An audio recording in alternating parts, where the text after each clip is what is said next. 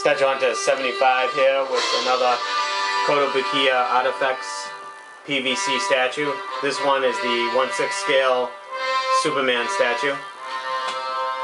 When I first started collecting statues, this was like one of the first ones I got of Superman. It was the first piece of Superman I got, and I liked it at first. Now that I have it out of the box and I'm really looking at it, I do not like the face at all. It almost looks like he's constipated.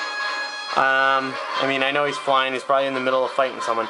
The pose of the statue is pretty cool. I mean, if you don't see that thing's going up his butt to hold him up. But from the front, it looks pretty cool. It looks like he's flying. I mean, that is cool. Like, the sculpt is cool on the PVC statue. And the, you know, all the detail everywhere else. The only thing I don't like about this is his face.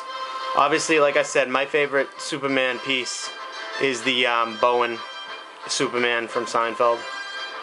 That's the best Superman to date. I mean, the other Superman that I have, my quarter-scale museum statue from DC Direct, is pretty cool too, but the Bowen definitely takes the cake. If I had to pick them in choice, I'd say Bowen, Superman, then the Alex Ross Superman statue, which is very rare. You can only see on eBay usually. And then I'd pick the museum statue and then this one. I'm sure there's many more. Oh, the Jim Lee one's really nice too. But the pose on this one's great. It really looks like he's flying, which is awesome. So, I mean, it's cool. It's got the S on the back of the cape and the detail on the cape. The sculpt's good. His boots. And it's held up by this clear thing, like I said, that sticks right in the back of his butt, kind of. Which you can't really tell when you're looking at it from head on. I mean, overall, I'd probably give this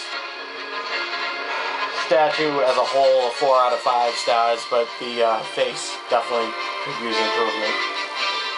But everything else looks good. I'll give you one last spin around. Statue onto 75 here with the Kotobukiya Artifacts 1/6 scale Superman PVC statue.